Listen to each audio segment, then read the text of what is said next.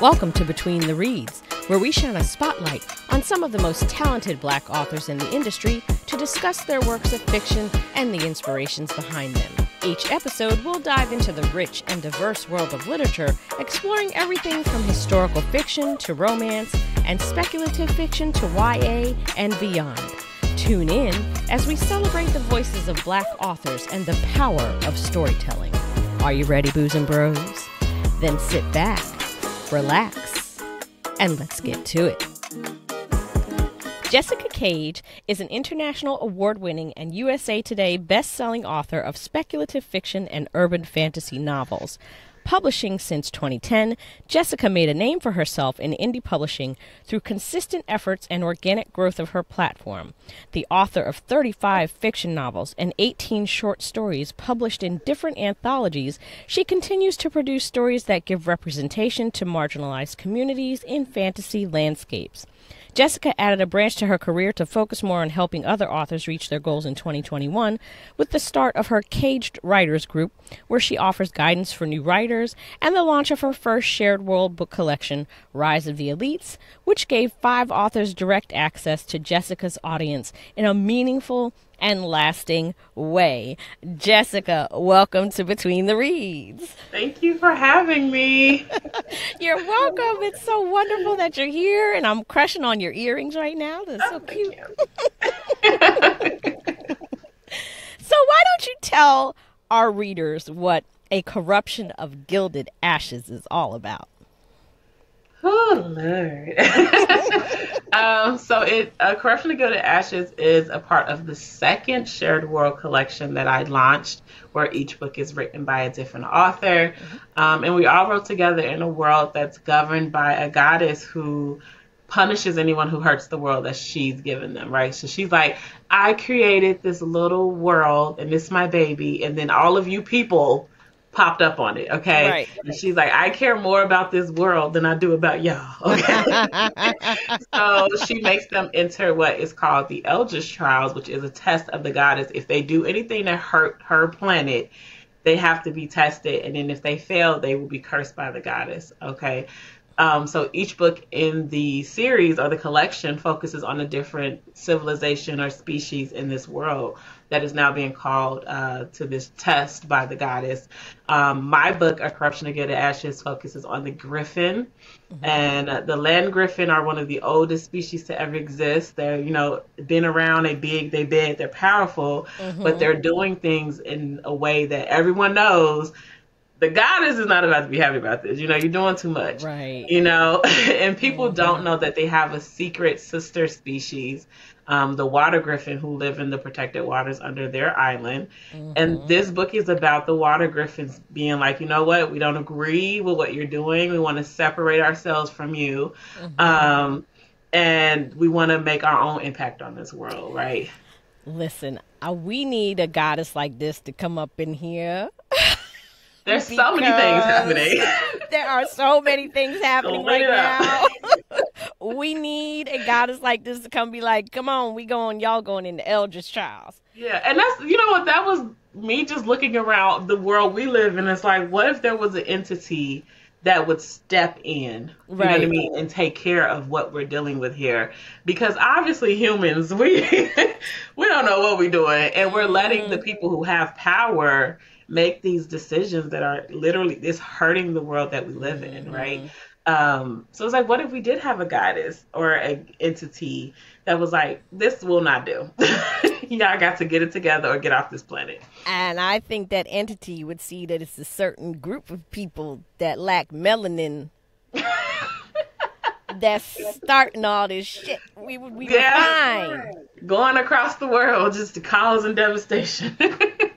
All over the planet. All over the planet. So this book, in a big way, is about Maluai and the growth process she goes through as she sheds her mother's fears and finds the courage to live the way she wants to live, even though she's a princess. Yeah.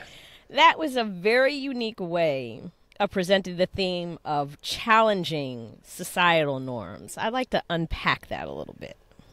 Okay.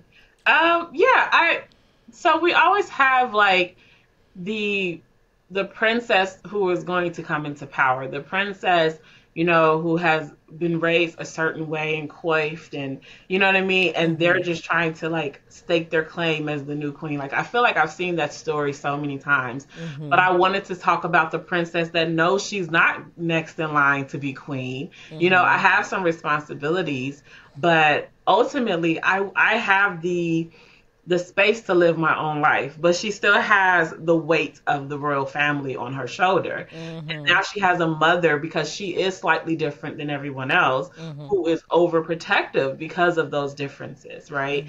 So it became a thing of like her being brave enough to stand up to her mother and say, this is the future that I want for myself.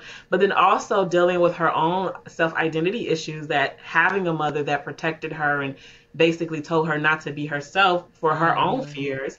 Like now I have to work through my own identity crisis that has been rooted in this, right? All while trying to then, do something for my people and for the greater good of this, whole country worth of, water griffins. Right. So there's so many layers of what Maui has to dig through, the grief, the loss, there's a lot of death and devastation in this book. So there's some heavy themes that also comes with her just trying to get through it all.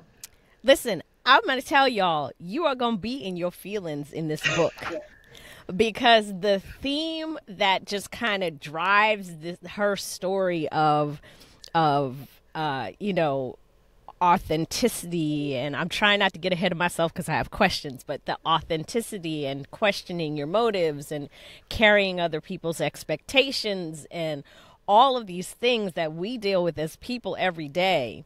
She has to learn how to deal with it in a very profound way that doesn't just affect her, but it affects her whole society. Yes. Yeah. And when I tell you I was in my feelings, I was highlighting stuff in my Kindle like, Like, for instance, staying on Maluai for a moment, I want to talk about this quote. She made herself small and refused to show the world her true self for fear of how they would respond to her. Yeah. And that's something that I feel like comes from being a Black woman in the world that we live in, right? And having conversations with other women who have been in these positions where it's like, I know that I can do so much more. I know that I can bring so much more to the table. And my background is in corporate America. As a Black woman in corporate America, there has been plenty of times where I found myself shrinking myself or silencing myself, even though I knew better. You know what I mean? Right. Even though I knew the answer. The solution is right here and y'all just circling it, right? But because of that, stigma that comes with being bold, but what's, speaking up, you become the Black woman with the attitude, the angry Black woman. Yes, right? So it's that energy, the same type of energy of being like, yeah, I know a better way to do this. Yeah, I know that, I'm different and I have a unique perspective. But also, I don't want that to come back on me as a negative because people don't understand or because this is the way a princess is supposed to be. So if I'm not actually inside of those, guidelines that everyone thinks is fitting of a princess, then there's a problem, right? So, and it's also, again, from her mother telling her pretty much her entire life to not be as bold and as beautiful and as, big of a personality as she really is, because her mother was afraid of the same thing. Yep. Her mother, it's I'm trying to look through my questions because I don't want to jump ahead of myself. But, the thing where she talks to her mother, it's this beautiful moment where she has to, before the Eldritch trials begin, she's told that she needs to write a letter to someone that she loves. And she ends up picking someone other than her mother, but she goes to her mother and says, I need to say some things to her face, and I need to see her face, and I need to see her reaction. And she goes to her mom, and she tells her mom that, you put all of your fears onto me. You know, you projected them onto me to the point where I was living in fear, you know, and I was too scared. I couldn't do, you didn't allow me to do things because of your fears, and your fears limited my life. And she just kind of lays everything out for her mother. Yeah. But she's surprised because her mother actually just listens and doesn't try to defend what she did. You know, she doesn't try to justify it. She apologizes for it. And in that, several things happen. One, she's able to go into the trials with as clear a mind as she can have, you know, with that weight lifted off of her shoulders. But she also realizes that her mother is a person and that her mother had reasons for doing the things that she did. And she wasn't doing them to be malicious or to try to purposely keep her from living. She just had this little frail baby, you know, and she was trying to protect her. And just talk a little bit about that, the way that I think that's the first time she saw her mother as human and not just her mother. Yeah. And so just in representing that conversation and relationship between them, I didn't want it to be like the expected knockdown, you know, argument, because the queen in herself she's very understanding. She's very logical, right? So it didn't make sense to me that she wouldn't be receptive of what her daughter is saying to her. You know what I mean? Mm-hmm. Like, just to have, you know, the drama there, I could have been like, oh, and they argue, da-da-da. But for the characters that presented themselves, the way that they were built, this is a very level-headed woman, okay? Mm-hmm. And she's okay with accepting it in the ways that she may not be, you know, perfect. You know what I mean? Mm-hmm. She's like, yeah, I'm flawed. Okay, I see that in my bad, you know? Mm-hmm. So I wanted that to be, and on top of that, she knows what her daughter is about to face. I'm not about to have you upset at me and, you know, take your head out the game. You know what I mean? And then if you don't come back, now I got to wonder, well, maybe if I would have just been, you know, nice about what she said, this would have been okay, right? But yeah, it's that moment I feel like all of us come to the realization that our parents, no matter how great or, you know, terrible they were at it, they were doing the best they could with what they had. You know what I mean? Mm-hmm. And I think if you go to therapy, if you grow, you learn and you do your own inner work, one day you will look at your parents and say you were human. Mm-hmm. And you did the best you could. Mm-hmm. I know I've had that moment. I've talked to my friends who've had that moment, like, no, you weren't the greatest at it, but you did the best you could. Mm-hmm. And I mean, it also comes from like my mother. I am able to have those type of conversations with my mother, and she is receptive to it. And so every time I see these stories where it's like they try to talk to their parents and their parents is like freaking out and it's a big blowout, that's not my lived reality. You know what I mean? Like, and I wanted to represent those of us who do have parents who are, you know, open to hearing what you have to say. Do they like it? Maybe not. Mm-hmm. Do they agree? Maybe not. But they're not going to like tear you down because you've spoken up about something that affected you, right? This is a healthy, and I think that was one of the things, like, I feel like this is one of the healthiest families that I've written. You know what I mean? Like, they are a close-knit, you know, family. The relationship between her and her mother, her and her sisters, her and her father, they're all just so close. And it didn't make sense for me to break that bond that they clearly had, you know what I mean, just to add some tension or drama to the story. Right. And I love that her mother, even though she's a queen, even though she's, you know, an adult, when her daughters come to her and say, no, you just said we need to be independent, and then you gonna sit there and let them be the ones to put in the names for the trial. They were like, no, that goes against everything that you're trying to do. And her mother could have just put her foot down and been like, y'all don't know what you're talking about. I'm the queen. I'm older. But she didn't. She just listened to all three of them. And she was like, and so you all feel this way. And they were like, yep. And she was like, well, I guess I learned something here. Right. You know, and she didn't say because, you know, she's older and knows better. She took a moment and paused in that grief that she was dealing with and realized that that grief was keeping her from making a better decision that's really going to help them. Yeah. And I like that she was humble enough to do that. Yeah. Yeah. Because, I have one of those parents who's like, I'm older and I don't care how old you are. I'm older and so I know better. Yeah. Just because you're older don't mean you know better. I'm just saying I can be right about things too.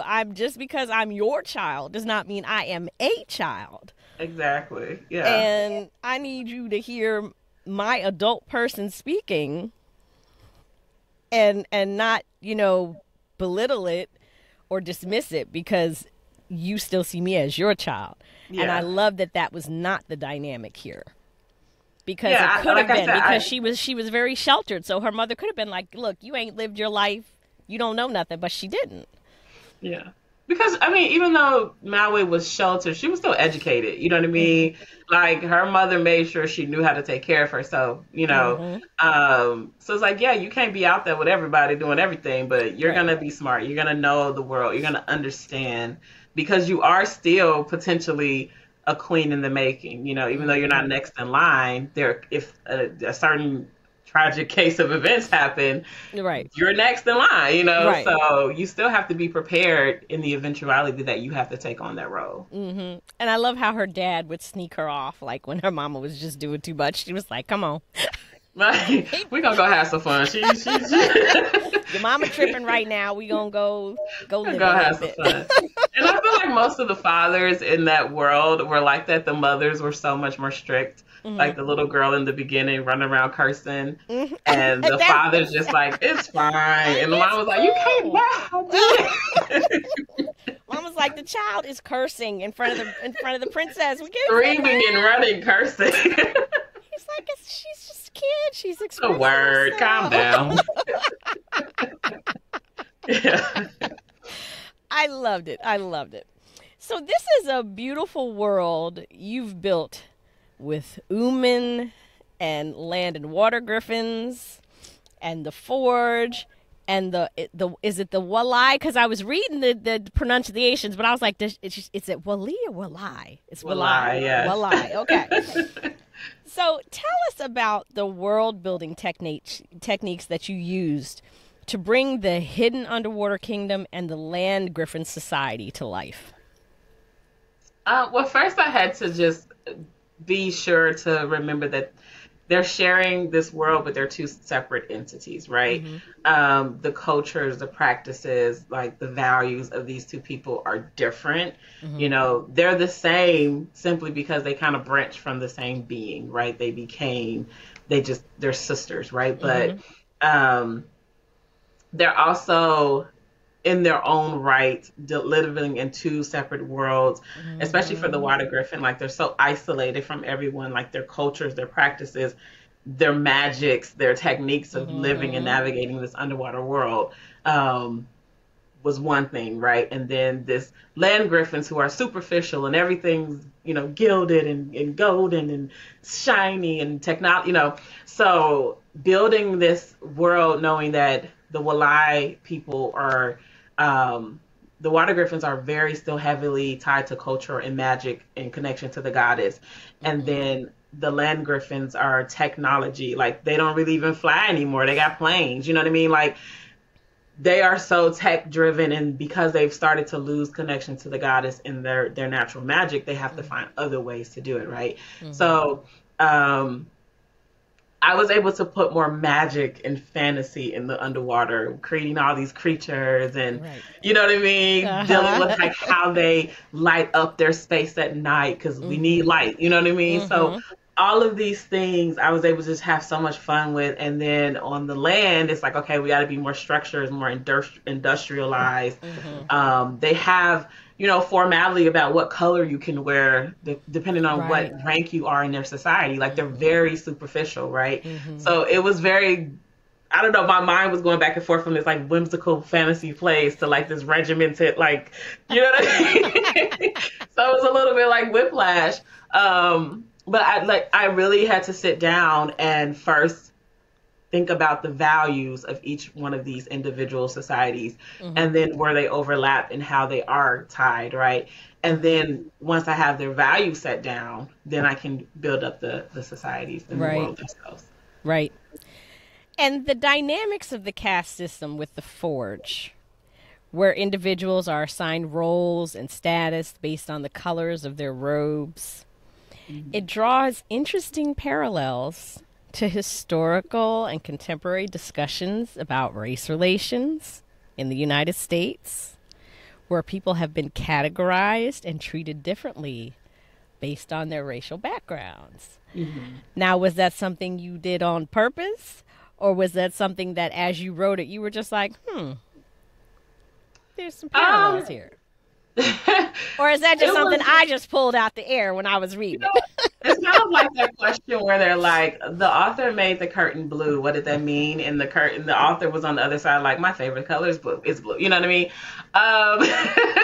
It's like, I don't think I was thinking as deep as that. I just knew that I wanted to represent the ways in which they had become more superficial and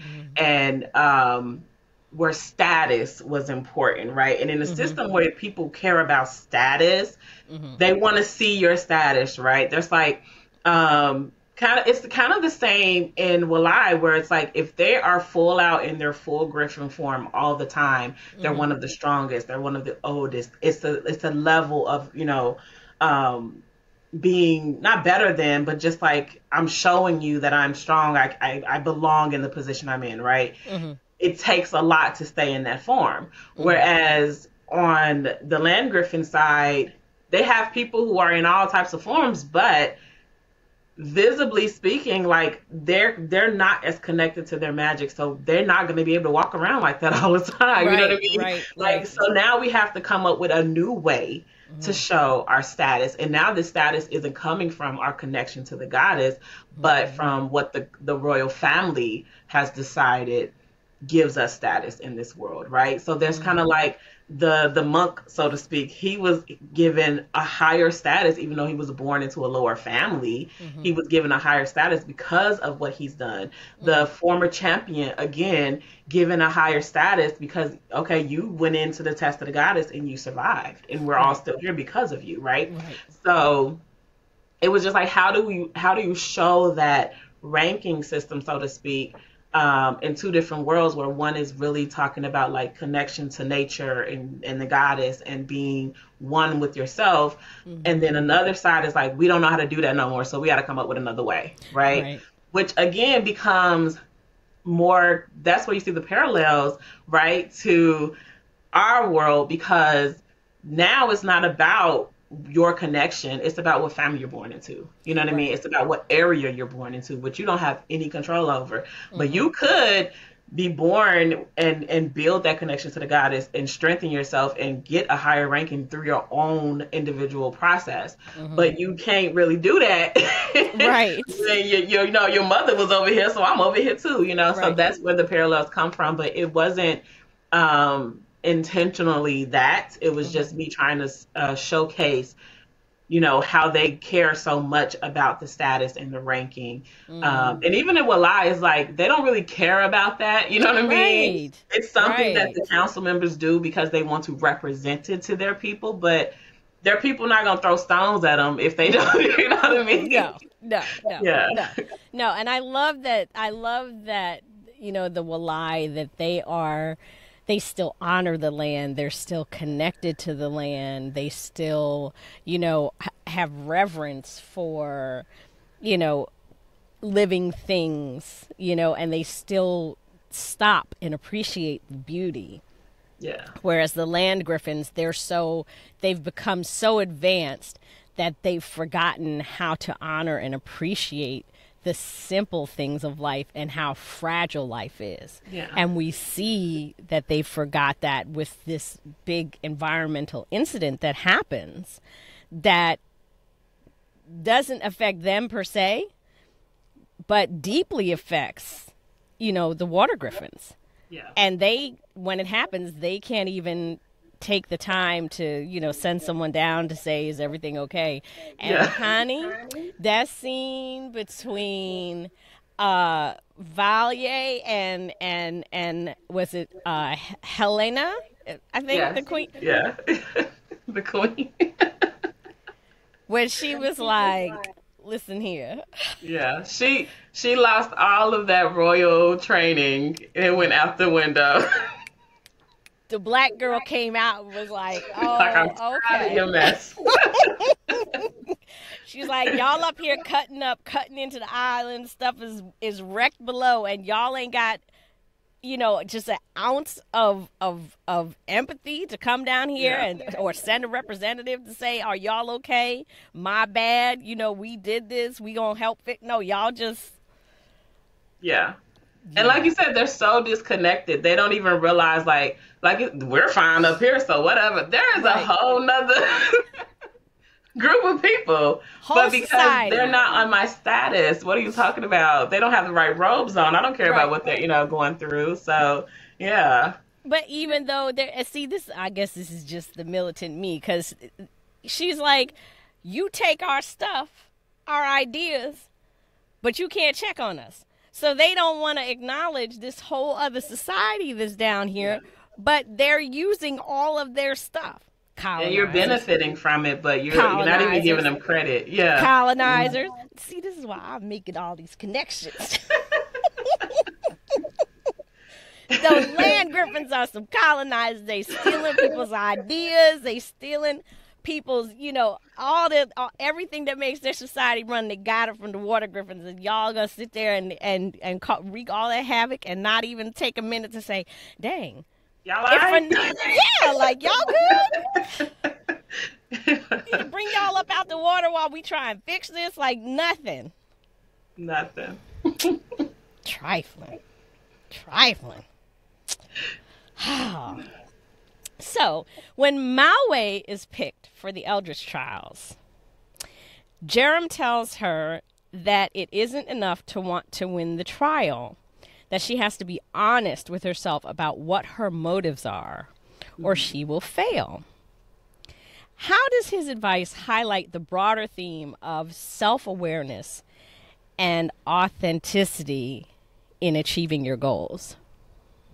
Ooh, that's a deep question. Oh my goodness. That's how I do. I think that honestly, if you're not honest with yourself about your reasoning for doing something, you're never going to get the outcome you really want, right? Mm-hmm. And I think that there is this negative stigma about wanting things for self, right? Mm-hmm. And this is where Maluai was tripping up, because she's like, yeah, I want to do this for my people, Mm-hmm. But it's but there's also something in there that you want for yourself. And it's okay for you to want that. That's motivating for you to do it. And if what you want for yourself is going to ultimately benefit other people, awesome. You know what I mean?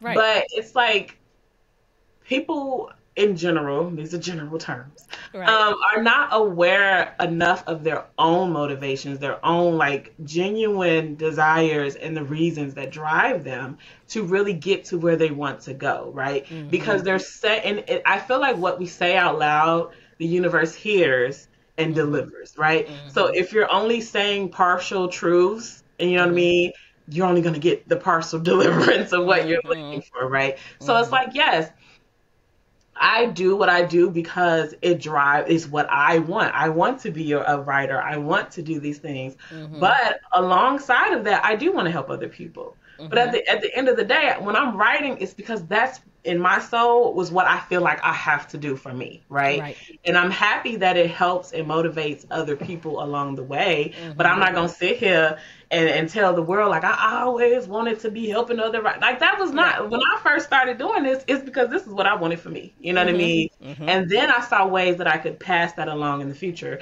to other people and help others, right? Mm-hmm. But Maluai was so focused on, I'm doing this for my people. I'm the princess. I have to prove this to my, it's okay, but what do you want for you? Because when you go in there, that's the goddess knows, even if you don't know. Mm-hmm. The goddess knows. Mm-hmm. And that's what's going to be confronting you when you walk in there, because she knows, even if you're trying to lie to yourself about what's going on, you got to unburden yourself with the guilt of being selfish in some moments, in order to really get what you're trying to get. Right. And I love that it kind of, Jerem gave her permission to be selfish. He was like, it's okay. Being Yeah. selfish is not a bad thing. Like if your selfishness is all consuming to the point where you're only thinking about yourself, yes, that's bad. But he is like, you are a self. So Yeah. you're going to be selfish. You have to take care of you while you're taking care of other people. Yeah. And he gave her that permission to say, yeah, it's okay. There, you have selfish motives, and this fool, he's mad because he didn't get picked, and he ain't even being honest with why he wants to really be in the trials. Everybody else see it but him. Jerem went off. He was like, everybody see it but him. He's trying to do a whole uprising, but he's not going to tell everybody that. No. He going to sit there and act like, oh, yeah, I understand why I wasn't picked. And, I don't like it, but, I'm like, yeah, bullshit. You mad. You mad, and you just need to admit that you mad. You mad, yes. Maybe you would have got picked if you admitted it to yourself, Exactly. He might have got picked, but the goddess was like, I see what you're trying to do. Nope, you ain't getting picked. Yeah. Sit down. So, the concept of unity and shared judgment between the land griffins and the water griffins is a central theme to the book. So, how do the actions of the land griffins symbolize the idea that the consequences of one group's choices can affect an entire interconnected ecosystem? Ooh. She came with a good question.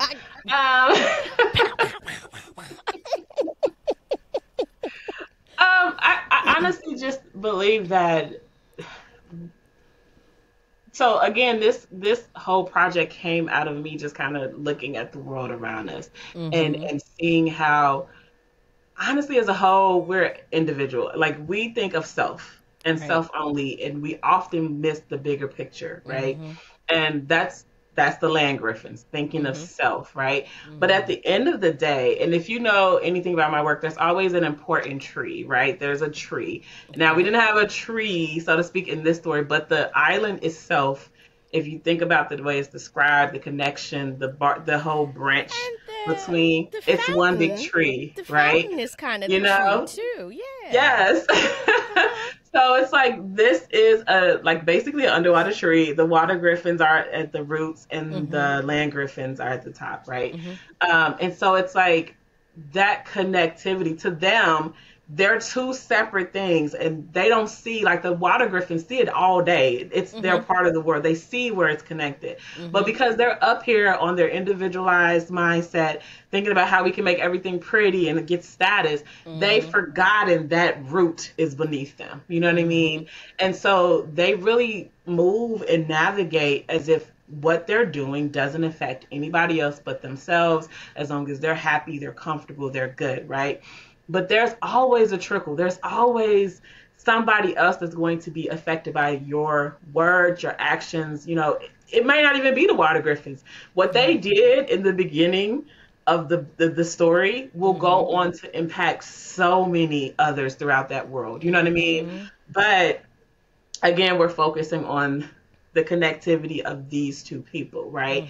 And it's kind of like, we're all human, but we've put ourselves into these little bubbles. But at the end of the day, we're all human. We all need this world to be healthy and here. And what oil spill happens over here is going to affect the water that they're drinking over there. It's going to affect the plants that they're growing over there. You know what I mean? So I wanted to showcase how someone could be blinded to the fact that they're doing these things. You know what I mean? And there's all these people in Forge that are just like, man, whatever. Like, no one else, not one of them threw up a hand like, hey, what are we doing? Not a single person, right? Because they have become this individualized, cloud chasing society. You know what I mean? Which is what I feel like on Earth have become. So it's just, it was me trying to showcase like the blindness to that, but then also having people come and smack them in the face and say, look at what you're doing. Like, this is not okay. But then also having people in the royal family who were becoming more cognizant and looking out onto the world and understanding, like, the older generation, they they messing up, right? And trying to showcase where generations can also impact the change and hopefully get them back to a place where they understand the connectivity. Yeah. And I hate it, but I also understand it, how, the person that the goddess chooses to do the trial, if they lose, then there's 100-year curse upon their people. And I'm like, but that's not fair, because that's one person that's going in there to fight. But, and it was even said in the book, like, life isn't fair.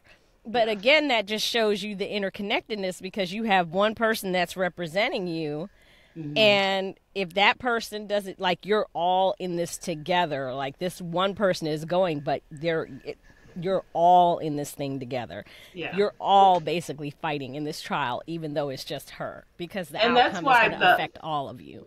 Yeah. And that's why the Water Griffins wanted to separate, right? Because they understand that in the goddess' eyes, like, we are all one. We're all Griffins, right? The goddess doesn't have yet a distinction between the two yet, right? Like, we need to have our own space in this world apart from you, because y'all not doing what y'all need to do. Because y'all crazy. Y'all wrecking stuff. And we not about to be getting no curses because of y'all. Because y'all acting crazy. Right? And so in this world, each species has their own hasking stone, which is how they know the goddess is calling upon them, right? So they like, we got to get our own stone. We can't share stone with y'all. It's like, goddess, listen here, okay? We have to get away from y'all, because we're not trying to do this. But again, it's that thing where it's like, your actions are going to impact every single person. Like, even the Griffins that don't live in Forge anymore, if they move to the other side of the world, if we fail, they getting ripped up with us. It don't matter. Everybody gonna get it. Everybody's getting it. Yes. It's like, this is an island. Y'all don't understand that? This is an island. Yeah, and it's hard to think, like, how could you guys have gotten this far away knowing that this, and you know what I'm saying? Even when we know that there are consequences for our actions, we will push the envelope as far as we possibly can. And then try to fix it after it's broke. And it's like, it's broke now. Yeah. You can't Ain't fix this. Yeah. Because, and like you said, and some of these consequences are generational, because they're going to be dealing with that explosion that happened for generations. It has affected their ecosystem. It has affected the health and the life of the water, of the water griffins. Like, them land griffins. I was like, can we just, we need a separate system. I'm glad there's a separate system, because y'all crazy. I'm going to need y'all to be over there, and the goddess can deal with y'all. So when she come calling, be like, you call them. Don't be calling us, because we ain't do it. Yeah. We ain't do it. It was not us. Because the goddess is like that parent. She's like that, that black parent when she come upstairs with the belt, everybody getting it. Like, everybody getting it. I told y'all to be quiet. Y'all didn't be quiet. Everybody getting it. Everybody getting it. And you got the one person in the corner like, I was quiet. Like, nah, everybody getting it. She like, nah, I don't care. Everybody getting it. Because you was up here reading the book and didn't come down and tell me that they was being loud. No. Yeah. You didn't hold them accountable, so now you in it too. Right. Yeah. Right. They're fair now. That's why we need our own separate thing. So this book is part of the Eldritch Trials series, which is a shared world book collection, and it includes your book, and then A Dance of Blood and Destiny by K.R.S. McIntyre, A Seeker of Honor and Redemption by A.L. Riley, A Blaze of Spirit and Dreams by D.L. Howard, A Drop of Ink and Obsidian by Kish Knight, Song of Sin by E.M. Lacey, and Sins of the Serpent King by, is it Delicia Jenkins? Delicia Jenkins. Okay, almost had it. So tell us more about this project, how you picked these authors to participate, and what kind of guidelines did you give them to write their stories? So I picked the people that I want to work with, the people that I see out here doing it for themselves and showing up every day and promoting themselves. It's just like, I like the way you write. I like the way you flow. Let's work together, right? I thought about doing like open calls and submissions and I ain't gonna do all that. Honestly, I was like, that's too much work. That's a whole lot of work I ain't trying to do. I'm just gonna ask the people who I like and I see them doing it. And I'm always collecting names of authors that I'm like, well, I would like to write, and I just write their name down in my little notebook. And then when I come up with another project, I reach out, right? So it's really just, me looking out and seeing like, oh my God, you're amazing. I really want to be able to, in some way, have an impact to help you grow and continue to put your work out there. And like I said, through these shared worlds, these books are out there forever. So people will enter mine and hopefully go through the others, and they will find new authors to love, But as far as the process, so I'm a pantser by heart, which means I'm not plotting nothing now, right? I don't even build my world. And whatever comes. Yes. But in instances like this, I have to sit down and build a world before I can invite other people in, right? So typically when I invite them in, I do have loose guidelines about like how many words, the style, compare comp titles that we're trying to look, the themes, like all of that stuff that you need to like understand the audience we're writing for, and the world that we're writing in, right? But I tell them specifically, write this book the way you write your books. Don't try to write this book to sound like me. That's not the point of this. It's so that people can come into this and learn your style, right? And then if they like your style, they'll go read your other books. But if they read a book by you that sounded like me, and then they go to your other books, they're like, who wrote these? You know what I mean? Right. So this ain't what I'm here for. Exactly, right. And so I create the world as a high level world, right? But inside this world, we all have to create our own little cultures, right? So it's like each book is like traveling to a new country in this world and learning their history, their practices, their religion, their society built, because it's kind of like going from the US to China to India to whatever, right? You're on the same planet, but you're going to come into different people, different practices, different languages. And so this process from start to finish is about 1.5 to 2 years for each one that I do. So it's not like I'm saying like, oh, come in and write and let's go. You know what I mean? Like I'll see you and we'll publish whatever. Like we have in Zoom calls, we're building and talking about the languages and timelines and, making sure that if you say this particular plant does this in your book, it got to do the same thing in my book. If I say these waters are protected and can't nobody go in there, they can't go to your book and y'all swimming up in there. You know what I mean? Y'all just having a grand old time.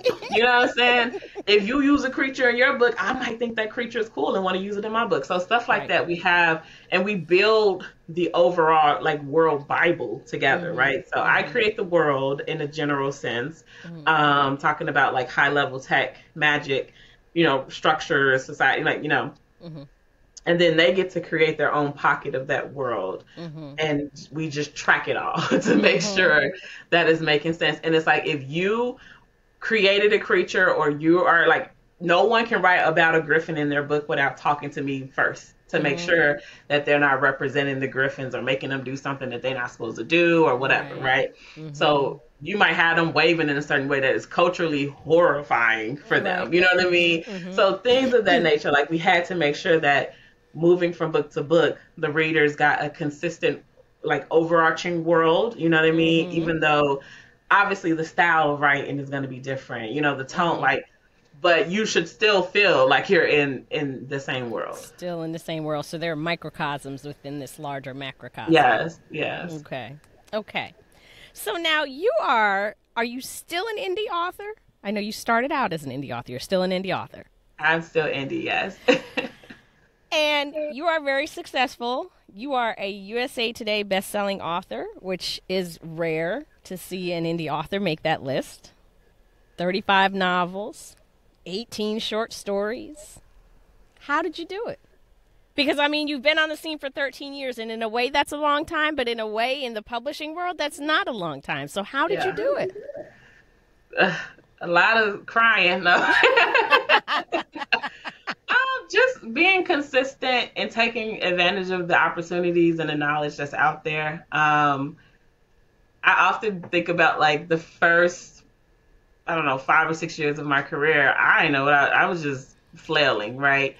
So I started publishing December of 2010, and then literally for the first 5 or 6 years, I was just, I don't know, just throwing stuff out there. Let's see if it sticks, you know? And then one day I sat down, I was like, listen, honey, we want to do this for real. We got to get for real. We got to get a strategy. We got to, you know, learn some things, strengthen some things. And so I started, you know, just kind of reevaluating how I was approaching my career, because I'm like, I want this to be the career. I want this to be the thing that I do. I don't want to always have to have another job or whatever. I want this to be it for me. But I can't do it if I don't have any strategy. I don't have a brand. There's nothing. So I built a brand. I built a website. I recovered all of my books. So now people see my covers and they know that's a Jessica Cage book without having to. And I've had people say that to me and I was like, yes. You know what I mean? Like, you know, that's me without, you know, it's working. Like I did. And I just, you know, I started reading more about the business side of it and educating myself on how to be a better writer. Because one of the things I always said is like, the next book is always going to be better than the last. I'm always going to be trying to be better and do it better. I didn't go to school for this. You know what I'm saying? Like, this is the passion that I've had. So I got a little bit of a gap to make up for on the education side. So I started buying tons of books to teach me how to be better at this on the writing side and on the business side of it, right? It's a difficult journey. It is, but it's worth it. It's so worth it. And I've had so many of my author friends that they ain't in it no more. They was like, girl, I'm tired of this. Like, I got to go. Right. And I was just like, okay, I'm going to just keep on trying. Right. Keep on going on. And if I see you, I see you. I love you, girl. You know.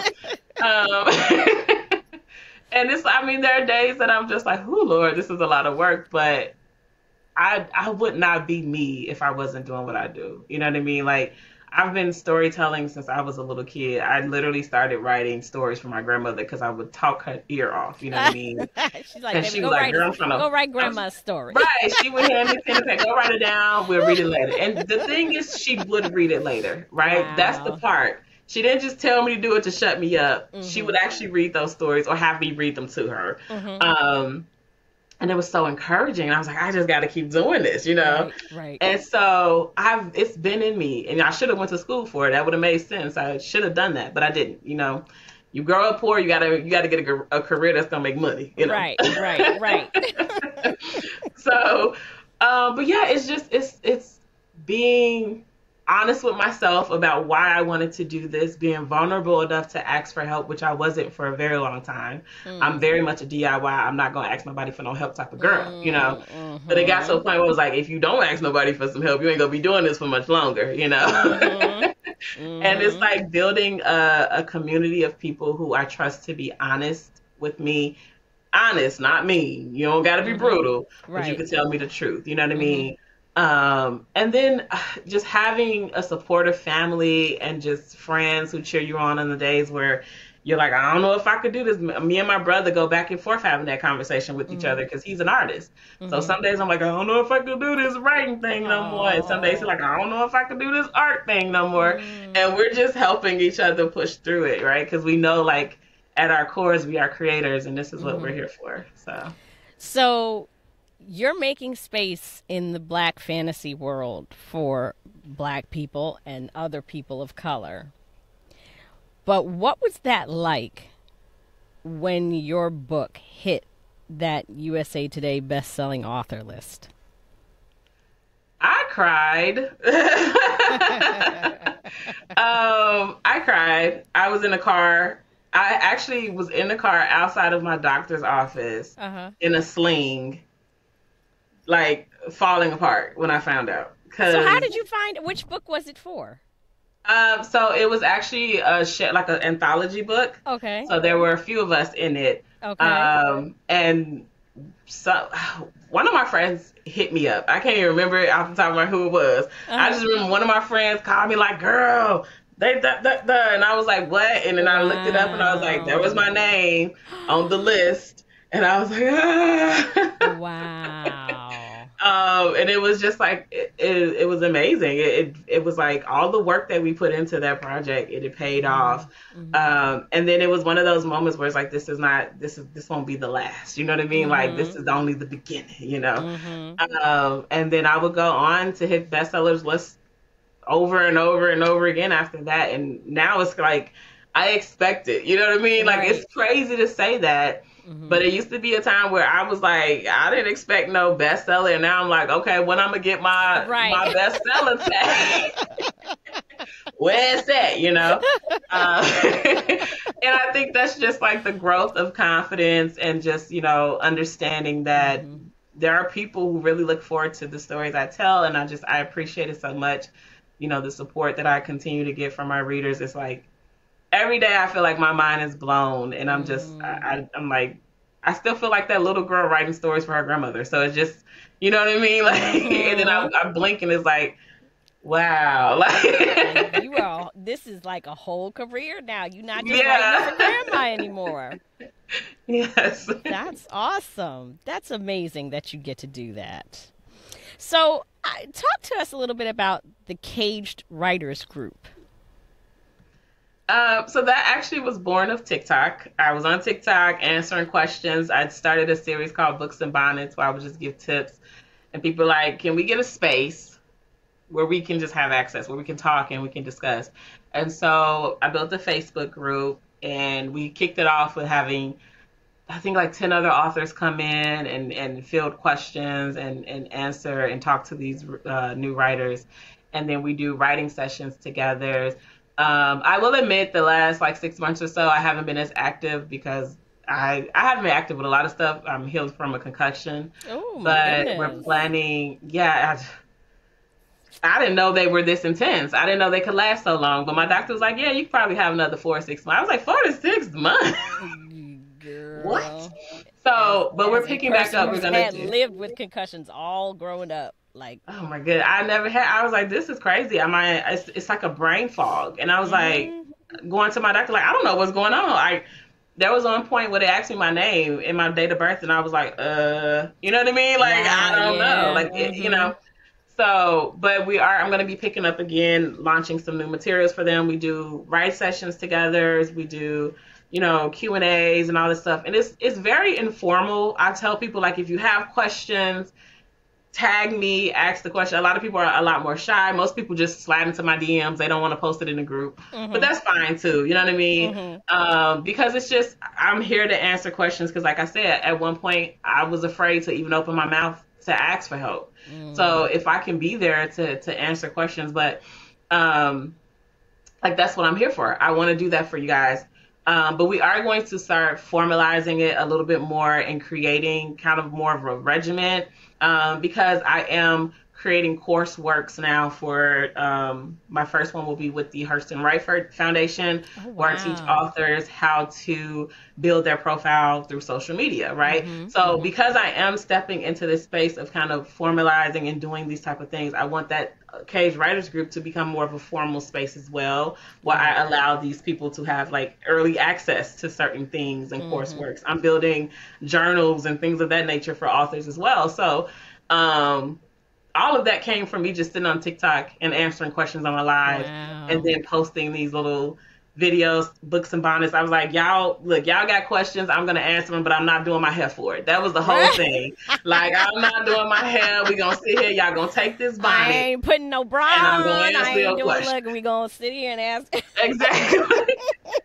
Now, I'm not going in there and putting makeup on my face for this. What's your question? Right? So it started there, and it's becoming something else, and I'm just excited for what is coming in the future. Like I said, we're heavily in the planning stage now for 2025. So, okay. I mean, 2024. Oh, Lord. What year is it? Yo, I was about to say, you skipped the whole year there. Yeah, I know.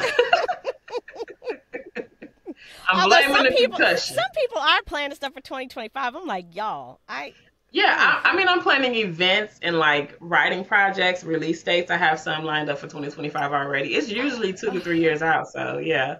I don't know how people do it. I'm like, y'all, I'm barely like just starting to get 2024 on my radar for the podcast. Yeah. 2025 is not even a blip on my screen. Not even close. Not even close. Not even close. So what's next for you in the writing world? I know you have this group that you just mentioned, but what else do you have going on? I am working on some secret projects. Also, launching my series of books inspired by my TikTok stitch prompt series, where I would like stitch and then make a little story. So some of those stories I actually wanted to write full books for. So the first one will be releasing next year. It's called I Accidentally Summoned a Demon Boyfriend. Fun, sexy book. All right. And listen. And then I also am relaunching a lot of my back catalog. I took it down to do some cleanup. I think as authors, we often look back to those earlier projects like, oh, Lord, I don't want nobody reading that. Right. And as I have more people coming onto my platform and reading my books, I'm like, y'all cannot read that stuff. So a lot of that I took down, and I'm relaunching that in the next year and a half. So relaunching the old stuff, launching some new stuff. Yeah, it's a lot going on. Awesome. Well, where can readers find your books? You can find my books on my website at jessicacage.com and in online retailers everywhere. I do offer signed paperbacks and hardcovers from my website. Okay. And where can we find you on social media? I am at jcageauthor on all platforms. I try to make it as easy as possible to find me. Right. Yeah, because sometimes people have different names on 18 different usernames. Don't do that. Like, no, don't do that. Just one, maybe two at best if one of them is taken. You can't, Yeah. Okay. Well, we have come to the end of our show. Thank you, Jessica, for this book, for being here, sharing your time and talents with me today. I appreciate you. Thank you so much for having me. This was fun. The questions, you came with some hard hitters. I was like, oh, wait, let me think a minute. That's what I do. I dig deep. Listen, I love it. I truly enjoyed the book. I enjoyed the message. You was stepping on my toes a little bit. I was like, okay, Jessica, I ain't coming here for all this. I came in here to read a story. I ain't coming here to learn no life lessons. What you doing? And y'all know how I do at the end of every show. I like to leave you with a quote. And today it comes from the late Dorothy West, a Black American novelist of the Harlem Renaissance. And she said, "To know how much there is to know is the beginning of learning to live." Until next time, y'all, you know what to do. Grab a book and read. And I'm out. Thank you for lending me your ear today. If you've enjoyed this independent podcast, you can help me continue to shine the light on Black authors and their stories by becoming a patron at patreon.com/betweenthereads, or by giving a one-time gift at www.ko-fi.com/betweenthereadspodcast. That's ko-fi.com/betweenthereadspodcast. Tune in next time for another great episode.